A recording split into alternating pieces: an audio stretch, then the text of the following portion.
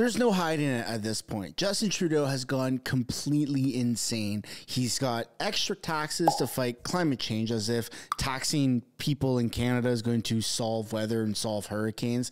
And then in addition to that, he's taxed that tax, which it doesn't sound like that makes any sense, because it doesn't make any sense. But Justin Trudeau somehow has found a way in his mind for it to make sense. So a lot of Canadians and just people around the world are fed up with him. And you would think that it would just end there. But above and beyond that, the Senate here in Canada also finds Justin Trudeau absolutely disgusting, and just his incompetence is it's just so obvious. It's so obvious that Justin Trudeau has no idea what the hell he's doing. Welcome back to another video, everybody. Before we get into it, I want to encourage you to give a like and subscribe if you haven't yet already. It really helps grow the channel, as well as remind you that you can get your exclusive "I did not see that coming" sticker down in the description or the pinned comment below. We're going to be taking a look at a very awesome conservative senator absolutely destroying Justin Trudeau on his incompetence. And it's like, hey man, none of this makes any sense. Like it doesn't matter how you look at it. It doesn't make any sense. And so brace yourself, because this is going to be pretty entertaining. Here we go. Senator Gold, as Prime Minister Trudeau shows no sign of understanding how his inflationary carbon tax is hurting families all across our country, it's clear that he is not interested in listening to Canadians, or even to one of his own members of Parliament. Senator Gold, a Liberal MP from Newfoundland and Labrador, Ken MacDonald, said this about the carbon tax in an interview earlier this month, and I quote, "We're punishing the rural areas of our country and the most vulnerable people in our society." He's right, Leader. Why doesn't the Prime Minister understand this? Is it because he's never had to worry about how to feed himself or wonder how he'll pay for a roof over his own head? Is that why he won't axe the tax? Thank you for your question. No, the short answer is no, and the longer answer is that the Prime Minister, and indeed this government, has shown considerable understanding and, more importantly, taken action to address the difficult circumstances that Canadians have been facing and continue to face across this country. And in that regard, although, as I've said on many occasions in this chamber, and it bears repeating, the tax on carbon, on pollution, is one of a suite of measures designed to, and is one of a suite of measures and the most efficient market-driven measure to ensure that we can make the transition from our current economy to a cleaner and more sustainable economy for the benefit of our generation and future generations to come. Senator Platt? Well, obviously, you've gone to the same school of economics as Justin Trudeau. The budget doesn't balance itself, even if you and he believe that it does. Leader, I will put this on the record because it's important. Liberal MP Ken MacDonald said a constituent called him and said she couldn't afford home heating oil anymore. And I again quote, she said, "I go around my house with a blanket wrapped around me." And she said, "The only time I get to have beef or chicken is if my niece or nephew invites me out to Sunday dinner." This, Senator Gold, is as a result of your regressive carbon tax. The MP tells this story to everyone he meets in the Trudeau government. And again, I quote, he said, "At first some people said to me, like, there's nobody living like that." And I said, if you don't think people are living like that, you're not living in the real world. Exactly. I would suggest that to you and Prime Minister as well, Senator Gold. If you don't believe people are living like that because of this, you're not living in the real world. Leader, I agree the Prime Minister is not living in the real world. A year ago, 39 members of his cabinet, spent over $46,000 on catering for a 3-day trip to discuss affordability. $46,000 to discuss affordability. Is that an example of living in the real world, Senator Gold? Yes or no? Senator Gold? The story that the Liberal MP recounted, unfortunately, is a story of hardship that many Canadians could recount. It is not, however, correct. It is not, however, correct, whatever the perception is, to attribute it to the tax, any more so or less so than it would be to attribute to one factor, whether it's world oil prices, whether it's other circumstances that have affected this family and their challenge in meeting the cost of living. The real world that we're living in and that the government is committed to working in for the benefit of Canadians is one where this government will continue to make the investments necessary in Canadians, in their households, in their families, and in our industry and our economy so that we can continue forward in a path towards a better future. As you can see, Justin Trudeau is completely out of touch. It's insane that he's spending $40,000, $50,000, $60,000 a night on these little retreats, and yet Canadians are locked into this 2x carbon tax, and it's just... It doesn't seem like he has his priorities in order. And speaking of not having his priorities in order, let's watch this next clip of the same Senator, Dom Plett, reaming into Trudeau over Indigenous rights. Senator Plett. Colleagues, I rise today to speak to second reading of Bill S-13, an act to amend the Interpretation Act and to make related amendments to other acts. It has been a few months since Senator Levican-Benson spoke to this legislation on June 20th, so allow me to provide you with a bit of an overview to refresh your memory. Bill S-13 will first of all amend the Interpretation Act to include a non-derogation clause on upholding the Aboriginal and treaty rights found in Section 35 of the Constitution Act 1982. That clause will read as follows. Every enactment is to be construed as upholding the Aboriginal and treaty rights of Indigenous peoples, recognized and affirmed by Section 35 of the Constitution Act 1982, and not as abrogating or derogating from them. In addition to establishing a blanket non-derogation clause, Bill S-13 will remove the existing non-derogation clauses from 26 different pieces of legislation. Only 3 existing laws with non-derogation clauses will retain those NDCs. On the surface, the government's rationale for this legislation, by and large, is solid. First of all, it will provide a uniform standard for the interpretation of all federal legislation by including a blanket non-derogation clause in the Interpretation Act. All federal laws will be read as including an NDC. Secondly, it will create a standardized non-derogation clause. NDCs have been added to legislation in an ad hoc manner for decades. They first began to show up in a small number of federal laws in the 1970s and early 1980s. Although at that time they obviously did not reference the Constitution Act 1982.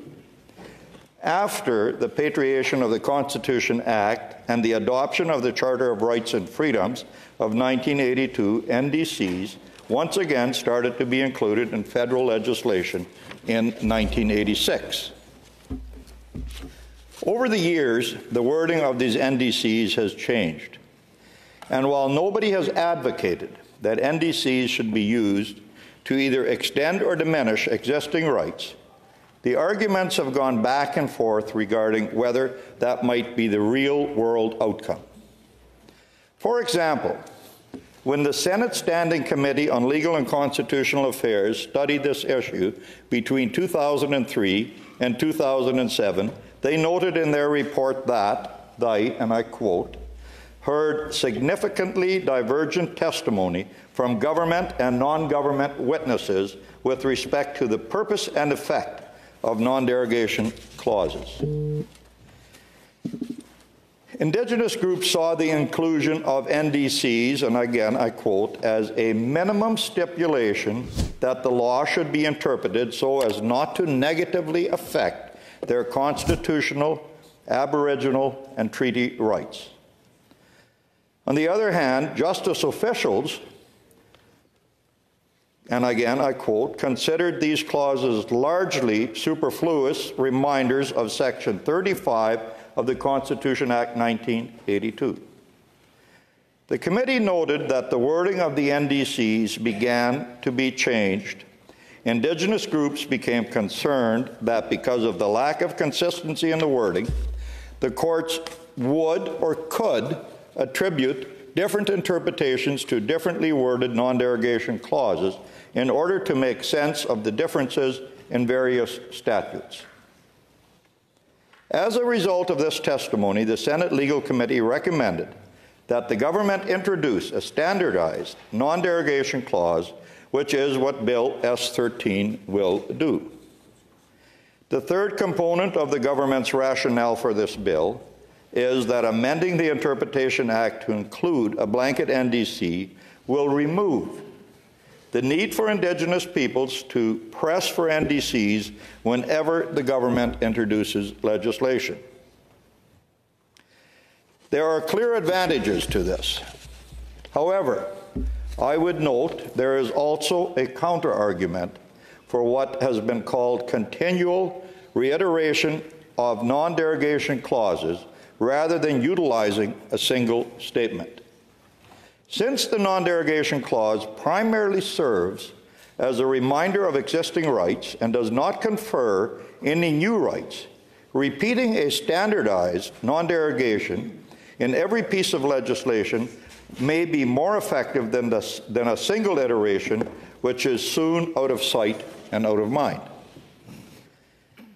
The fourth part of the government's rationale is that including an NDC in the Interpretation Act helps fulfill an obligation under the United Nations Declaration on the Rights of Indigenous Peoples, which requires that measures be taken to ensure the consistency of laws with the UN Declaration on the Rights of Indigenous Peoples. Colleagues, in principle, I believe that we can all support these objectives. As noted in both 2007 Senate report and the government's 2022 What We Learned report, Indigenous peoples have been asking that the Federal Interpretation Act be amended to include an NDC for many years. However, rather than being celebrated, it is my view that this legislation should be recognized for what it is, an acknowledgement of the repeated and systemic failure of Canadian governments to honor Aboriginal and treaty rights. How else do we explain such a bill? First, we had the treaties. Then the treaties were followed by court decisions which insisted those treaties must be honored. Then we introduced the Charter of Rights, which affirmed that treaty rights are actual rights and must be respected. Following that, Parliament adopted the United Nations Declaration on the Rights of Indigenous Peoples Act, which requires that, and I quote, states shall consult and cooperate in good faith with the Indigenous peoples concerned through their own representative institutions in order to obtain their free, prior and informed consent before adopting and implementing legislation or administrative measures that may affect them. And yet, in spite of all these measures, we somehow still need a blanket non-derogation clause. I can't help but think that if the Government of Canada simply started honoring Aboriginal and treaty rights, we would no longer need to repeatedly layer statutory declarations on top of each other to try and compel the government to do what it agreed to do in the first place. Do not misunderstand me. I do not blame our Indigenous peoples for wanting this non-derogation clause. I blame the government that it is needed at all. I support this bill in principle, but I am not convinced that a fifth for greater certainty layer is going to provide any more certainty to Indigenous peoples than the previous 4 layers. Let me illustrate my concern with a simple example. Right now, the Senate Standing Committee on National Security and Defense and Veterans Affairs is studying Bill C-21, an act to amend certain acts and to make certain consequential amendments, firearms, otherwise known as the Gun Control Bill. This legislation will enact significant changes which will have serious detrimental impacts on law-abiding gun owners in Canada, including on the treaty rights of Indigenous peoples. Yet in spite of this, the government completely failed to consult with Indigenous peoples and is instead charging ahead. I noted this in my speech on C-21 when I mentioned that the question, with whom did you consult, was posed to the officials during my critics' briefing on the bill. When the officials were asked to describe their process of consulting with Indigenous peoples, they turned and looked for answers to the representative who was from Minister Mendocino's office. Departmental officials did say they had consulted on the previous bill, Bill C-21, which died on the order paper. But they engaged no such consultation with Indigenous peoples in advance of introducing this bill, which has different provisions from the previous bill. Subsequent to my critics' briefing, officials sent my office a list of meetings they held with Indigenous groups after the bill was introduced. In other words, those were meetings held between January and May of this year. But that, colleagues, was months after Bill C-21 had been introduced, and only occurred after the public opposition to the government's amendments had arisen. As on so many other occasions, Indigenous peoples were only an afterthought. That makes a mockery out of the claim that when it comes to Indigenous peoples, it is nothing about us without us. Even though Indigenous peoples have treaty rights, and even though the courts have upheld these rights, and even though the Charter affirms these rights, and even though UNDRIP passed by Parliament compels the government to consult with Indigenous peoples in order to obtain their free, prior, and informed consent before adopting and implementing legislation or administrative measures that may affect them. Yet, in spite of all of these measures, the government is still failing to consult and respect Indigenous rights. So now we have Bill S-13 in front of us, which says that Bill C-21 should be, and I quote, construed as upholding the Aboriginal and treaty rights of Indigenous peoples recognized and affirmed by Section 35 of the Constitution Act of 1982, and not as abrogating or derogating from them. And yet, Bill C-21 does nothing of the sort. We may as well pass a law which says plumbers should be construed as lawyers. I think they'd make better lawyers. Saying it is so does not make it so. Colleagues, I support the intent of this legislation, but I question the value that it will bring when we have a government that has repeatedly demonstrated that it will flout the law whenever that might be to its advantage. I hope that this legislation will be very carefully studied at committee to ensure that it has the support of Indigenous peoples that the government claims it does, and that it will achieve the objectives that it is designed to achieve. Thank you.